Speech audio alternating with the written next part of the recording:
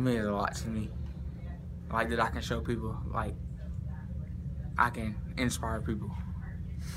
What were your thoughts when you got this award? You know, it's been months, but now you're here. What were your thoughts? I had a lot of thoughts. What was it like last season being a freshman and doing what you did, getting on the football field, playing varsity at times, doing things like that? It was fun, and I liked it. Did you ever imagine you'd get to that point being a double amputee and playing such a tough sport? No, but I've always played it since I was little, so I know I could. And now you're going to play next season without the prosthetics. What led to that decision? I watched some videos of when I was in Pee Wee, and then I just said, I'm just going to do that again.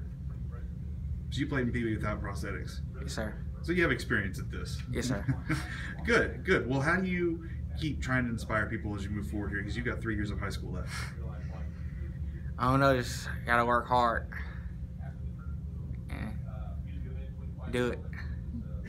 Probably need to know about Joe and his situation, but he has recently met with the coaches. He's decided he's gonna try to play without the prosthetics this year. He went through spring football, and what it allows him to do is allows him to play lower. He plays on the defensive line and plays nose guard, and it allows him to get some leverage and actually, you know, get off the ball and be more productive. So as you can see, he's a very, very strong man up top, and we're so excited and humbled, and just we really appreciate this award, because you see the smile on his face. That is every single day.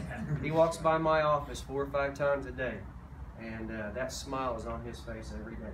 So we thank you guys, and we are very appreciative of this award for Joe and his family.